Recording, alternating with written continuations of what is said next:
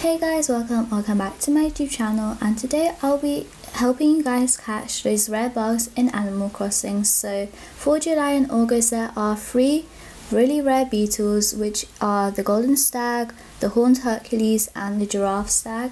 The reason they are really rare is because they are very hard to catch because they're really sensitive and you don't catch them in the same way as you catch the rest of the beetles. And yeah, this is what this video is about, to help you guys with that. So far I've only managed to get this one, and you can catch it between the time of 5 PM to 8 AM, and this is a little chart they did. This is the same for the other 2 beetles, and yeah, you catch them during July and August as I mentioned. And if you didn't already know, you can only catch these on palm trees, not regular trees.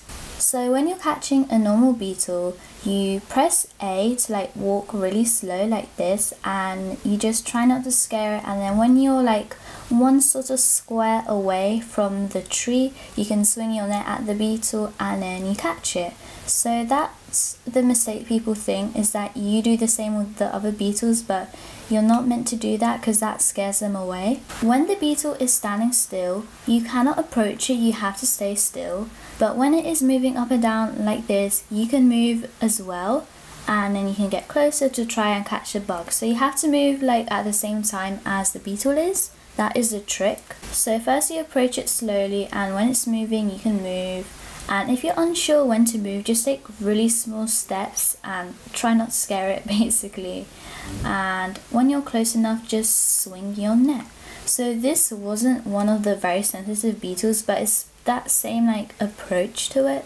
So this is what you're not meant to do. Go up to it slowly like so, trying to catch it. That will just scare it away. What you're supposed to do is what I sort of mentioned earlier, is move when the bug is moving and stand still when it is standing still, move in sync with it, and once you get close enough you can catch it. So here's a clip for that.